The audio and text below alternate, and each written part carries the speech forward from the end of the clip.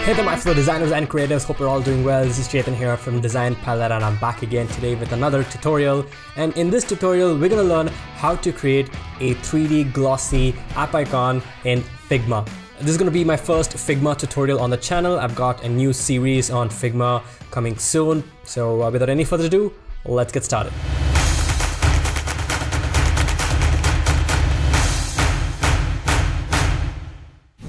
Alright guys, so this is Figma, and for those of you who don't know what Figma is a UI design tool. It's used for creating websites, it's used for designing websites and apps, and it's basically a vector-based tool because it's obviously UI design. And a lot of companies like Microsoft, Uber, they use Figma as their design software. It's like Sketch and Adobe XD if you guys want an example. But anyway, Figma is awesome because it's available for Mac, it's available for Windows, and it's available on the browser, and it's completely free. So with a free account, you can make unlimited number of projects, as you can see over here, and it's pretty good. So let's start off by just going ahead and creating a new file. So I'm just click on new file. So the first thing you can do is just go ahead and click here and then rename, and I can just call it app icon. You can rename it whatever you want, and click on enter. And even though it says draft, it is saved. And the best part of Figma is it auto saves everything. You don't have to like save anything by pressing Ctrl S or Command S. So in Figma, artboards are called as frames. So if in Photoshop, if you have an artboard in a document, in Figma, it's called as a frame.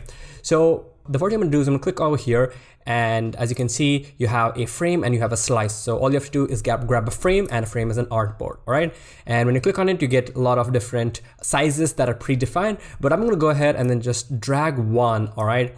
And I'm gonna go to the properties panel over here, and I'm gonna go and set this to 600 by 600, all right? So 600 by 600, all right? There we go. So this is, we have a frame, which is, and you can go ahead and rename this, and I'm just gonna call this icon. All right, that's pretty much it. The next thing I'm gonna do is I'm gonna create a simple small rectangle, which is gonna be like the base of the icon. So I'm gonna go and press R or click here to get the rectangle tool. I'm gonna hold down Shift and create a rectangle like so. Now I'm gonna make this like 300 by 300. All right, and then we can click here to center it. And then I'm gonna add in some rounding. So I'm gonna come here to the rounding, which is basically the corner radius. And if you want to add individual corners, you can click here, which is going to allow you to add individual corners to different corners. But I'm just gonna go ahead and then just add one, and I'm gonna make it like 65 pixels. And this is like the iOS app icon that you guys see. All right, now what I'm gonna do is I'm gonna go ahead and import an SVG of the Figma logo. All right, so this is the Figma logo, and this comes as a SVG, scalable vector graphic. It's not a PNG and it's not a JPEG, it's an SVG, which is vector based. Now this comes inside a frame itself. So what I'm gonna do is I'm gonna go ahead and actually select all this and remove this out, and then I'm gonna press Ctrl G to group it, and then I'm gonna go ahead and bring it over here, and I'm gonna hold down Shift and Alt on my keyboard, and I'm gonna scale this down like so. I'm gonna reduce it to probably around 200 pixels in the height, and we're gonna go ahead and then just drag it over here, and we can align this vertically and horizontally, and it should look pretty much like this. All right, it's looking pretty good. Now the settings I'm gonna use to make it 3D and pop out with all the shadows and effects and inner shadow and all that depends on the size at which your object is. So in this case it's 200. So if your logo is probably 800 pixels big, then you would have to tweak the settings a little bit more to your liking. So you would have to play around a little bit with that. But in this case, if you want to just follow around by putting in the exact values, you can reduce it to around 200 to 50 range, and it should work pretty well. Okay, so the first thing I'm gonna do is you want to make sure you have the group selected. And I'm gonna come over here, and actually I'm gonna make this, probably a little white for now, just so that we can focus on the logo. And I'm gonna come to the effects over here, and I'm gonna click on plus. Now that's automatically gonna add a drop shadow, but we have three options for actually: inner shadow, drop shadow, layer blur, and a background blur. I'm gonna use an inner shadow. All right, this is what we're gonna get. And I'm gonna go and click on the sun icon, which is going to give us the properties. And here are the settings that I'm gonna add. I'm gonna add 40 for the blur, and the Y is gonna be 20, all right? And I'm gonna change the color of this to be pure white. And I'm gonna set the opacity to 50%. And also I'm gonna click this, which is gonna add blending mode, and I'm gonna set this to overlay, all right? All right, so that's just one. Now, Another way that we could do it is by individually adding the effects to that element. So let's actually make a copy so that in the end we can decide which one we want to do, which option we would prefer. And here I'm going to go ahead and then just go to the group. All right, I can click over here, which is going to highlight it. I can press Command Control C to copy, and I can delete it from here. I can select this single element. All right, you can hold down Control and click to go inside a group, and I'm going to paste it over there. So the inner shadow has been applied only to this. All right, so not to everything else. All right, so I'm going to come back over here. On this, we're adding it to the whole group. Okay, so the next one is to add in another inner shadow. You can just click, and you can create another inner shadow. So I'm going to go and change this to inner shadow. This is going to be 50% black. All right, we're going to set the blending mode to overlay, and here I'm going to set this to -30. And the blur is going to be double, which is 60. All right, so let's see if we can actually look at it. I think another thing we got to do is set it to overlay, which we did. All right, so there you go. You can see some amount of darkness, which is pretty interesting. So I can just copy this. Let's come over here, hold Control and click to select that, and then we can paste it. So we add it only to that one over there. All right, so let's select it again. Let's add in another inner shadow. All right, so we can add in another inner shadow. This time it's going to be around 7 or 5, and then I'm going to set the blur to something like 15. All right, and I'm going to set this to white and set the opacity of this to like 70%. All right, so it's a little bit more glossy, and I'm going to go and set the blending mode of this to overlay. All right, pretty good. All right, you can see some amount of nice glossiness. I'm just going to go select this, copy this, come over here and select this one, and then I'm going to paste it right over there. All right, there we go. So I can hide it and I can see the difference. All right, guys, before we get started, I just have 2 quick announcements. The first one is about my new Patreon account. So for all those of you who want exclusive design benefits and perks, you can definitely get them by becoming an official patron. This is my Patreon account, and I've got 4 levels: level 1, level 2, level 3, and level 4. And higher the levels gives you higher the benefits. And some of the benefits are exclusive discount codes for my Udemy courses, design critiques, and one-on-one interaction with me over a video call. So the link to this will be down below the description, and definitely do check it out if you guys are interested in becoming a patron. So the second one is about my new design community on Discord. Discord is basically a chatting app which is available on Mac, Windows, Android, and iOS, so you guys can log in from anywhere. And on my Discord community, we talk about design related stuff. We share ideas, we share our work, we share your portfolios, get feedback, answer questions. And we have a dedicated channel for each type of design. So definitely consider checking out if you guys want to hang out with other designers and become a better designer. All right, so now we can get back to the video. Okay, so the next one, let's come over here. Let's add in another inner shadow. All right, we're gonna set this to 15 pixels. All right, it's a black color. All right, it's black color. And here in the blur, I'm gonna make this 20. And in the Y, I'm gonna make it -40. All right, and I'm gonna set the blending mode to overlay. Okay. All right, so the next one is let's add another one again. And here, let's set this to 20 for the blur and the Y also 20. And oh, this is going to be an inner shadow. All right, so 20 and 20. And we can leave it at 25, and I'm going to set this to white color. And again, I'm going to set the blending mode of this to overlay. All right, so now it looks much more nice and much more glossy. Now what we can do, we forgot to apply the ones to here. So what I'm going to do is I'm just going to go ahead and delete all this. And I'm going to select this one, the entire one. I can come over here, click, and hold down Shift. Select all this. I can press Control C, and then come over here and then press Control V.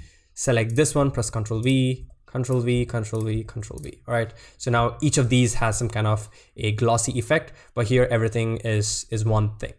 All right. So you can pick whichever one you want. All right. So the next thing I'm going to do is I'm going to select this. I'm going to go ahead and press Control C, Control V, which is going to make a copy. And on the bottom one, I'm going to call this shadow. All right. Now for this shadow layer, I'm going to go and make sure you're selecting the entire group. You can go to fill and you can add in a black color, or you can go and click here and add in a pure black color. Now you can't see it. The reason is because it's at the bottom. So what we're going to do is we're going to select the shadow. We're just going to bring it down a touch. So hold down Shift and press the down arrow key once. And that should be good enough.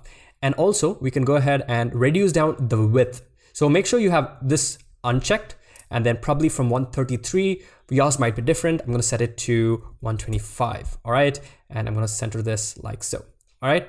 And then I'm going to go and set the blending mode of this to overlay and set this to like 25%. Now you probably can't see it. That's because of this background.